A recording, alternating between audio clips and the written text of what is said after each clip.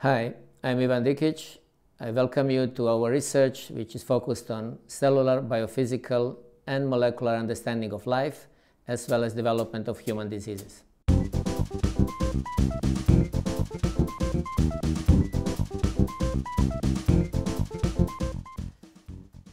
What is your research focus? We focus on interdisciplinary technologies that can help us to understand life. And life is an exciting process that very little is still understood.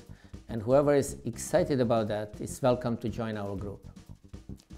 What methods, techniques, instruments do you use? In our lab, we use the full interdisciplinarity from biophysics, atomic details, structural biology, cellular, biochemical, and the clinical use. And this is all combined and incorporated by the computational and the data analysis.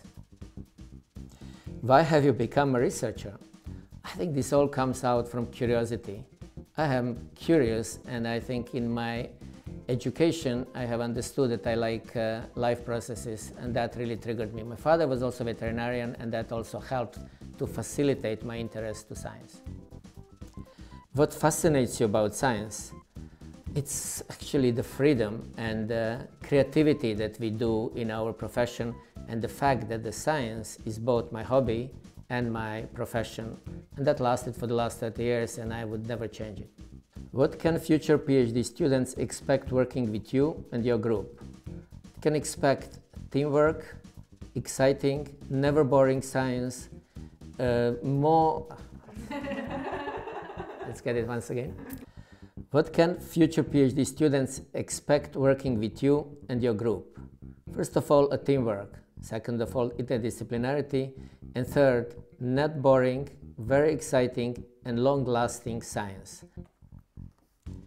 What would you tell your younger PhD me? I would say, repeat it again. The career that I had was full of exciting discoveries, full of the troubles as well, full of the problems that had to be solved, but I would never change anything. And that I would also advise the PhD student, just get in the business, get in the game and follow your own intuition and your own talents. Name a scientist who inspires you. The person who made a major impact on my career was the late Max Perutz, the father of modern molecular biology, who really combined the structural biology and the biochemistry and cellular biology. His book, I Wish I Made You Angry Earlier, is a beautiful essay on science, communication, and society issues, which are very relevant for today, for the new generations of students. So this was your first impressions of the Đikić Lab. If you are convinced, please join us, as well as join the IMPRS on cellular biophysics.